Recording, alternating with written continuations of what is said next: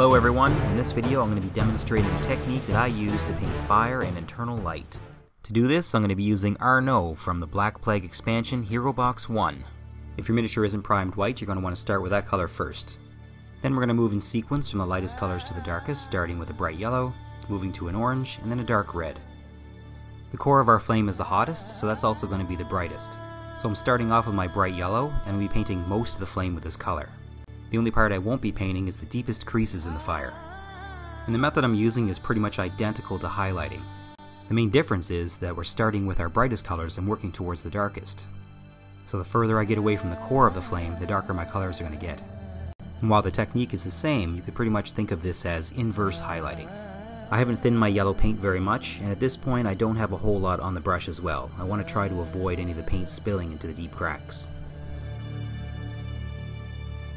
So as you can see here, there's only a few places where you can still see the white peeking through. And now I'm going to move on to my orange. For the orange I am going to thin this down quite a bit. For this part I want a slow transition from the yellow into the orange, so I'm just going to be adding multiple thin layers of orange, adding more and more paint as I get closer to the top of the flame. I've seen this technique used on other things such as lightning illuminating the inside of a thundercloud, or magma showing through a volcanic rock. If you've never done this before, then a torch or a lantern is a really good place to start. Next I'm going to move on to the dark red, and I'm only going to be using this to highlight the extreme tips of the flame. And for this I'm using Khorne Red, which is a base paint, so I've thinned it down quite a bit, probably 10 to 1 with water. If at any point I feel like I've added too much paint, I'll just wash off my brush, and then while it's still damp, just lightly brush over the same area again.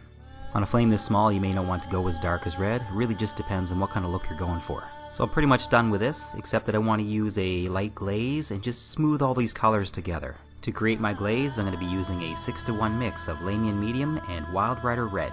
And there you have it, a very basic technique on how to paint fire.